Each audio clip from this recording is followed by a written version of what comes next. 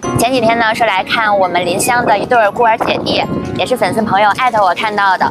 我跟少豪昨天采购了一些需要的东西，有学习用品，还有一些孩子的玩具，还有一些家里用的。今天去看看他们。够不够？挺够的，这后备箱，还有这后边还有呢。还拉了点行李箱。小伙伴呢？开学了吗？对，小伙伴的车都装完了。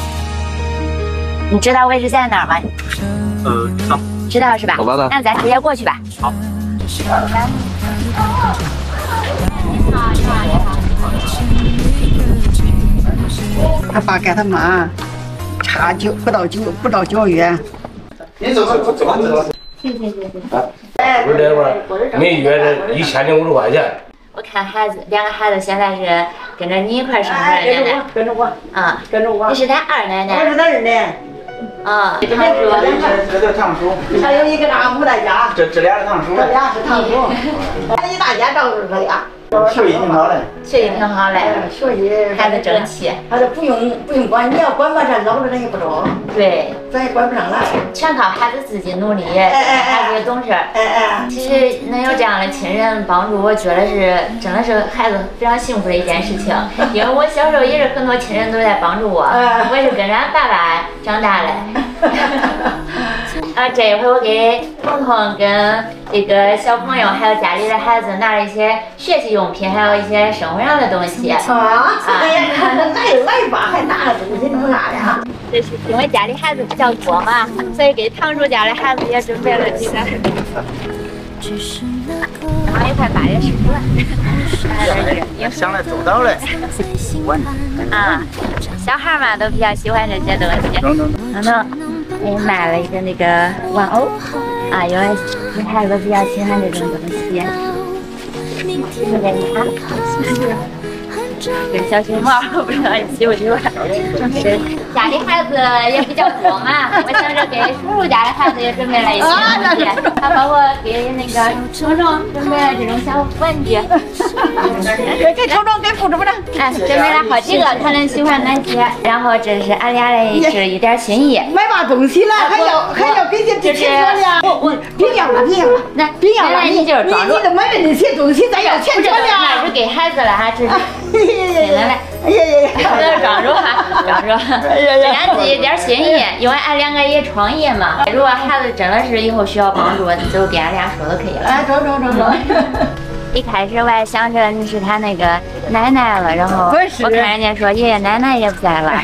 他爷爷死得早，这舍了他爹，要他娘他又弄个这俩块你咋弄啊？这不呀，这就是。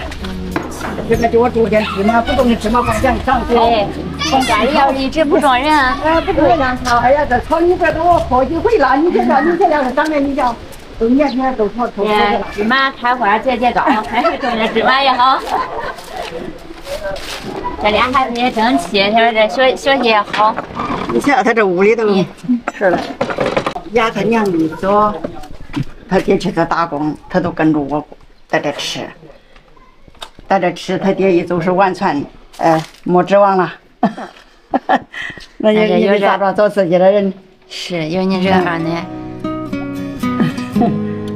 你瞧，你就是给他收拾收拾。我是奶奶照顾长大的。你是奶奶照大的，我从小我都没有见过俺妈，也只能这样说。所以说我都非常能理解彤彤跟这个虫虫。但是他俩我看心理上都没啥，不像有的孩子就比较自卑，我自己也是比较自卑。他俩孩子特别乐观，我心里可欣慰真嘞，因为恁也照顾得好。反正是就是那呀。就那种吧，咱就说这给他照顾吧，照顾大吧。这个都是他二爷给他二奶照顾了。对，一般都是自己可亲的人，说放姑姑家和放叔叔家，这堂叔去照顾，二奶奶照顾，所以说给二奶奶他点赞。也是无私的好人家，都是好心人家，热心人。这世界上真的还是善良的人多，毕竟。孩子比较小嘛，也是青春期，尤其是彤彤，所以到时候我会给他点贴图，如果拍到的话。他来的时候我还专门给他说的。是啊，专门给强调了。我还问我说这不管说别人拍露不露，咱这确实不能给孩子去专门来露脸。即使是俺是做了大家认为的这种公益的爱心的事儿，但是还是要以孩子心理为主。也希望今天来了这一趟能给恁帮上忙。哎，小乐，你不用给我去鞠躬啥的啊。让你好好学习多中。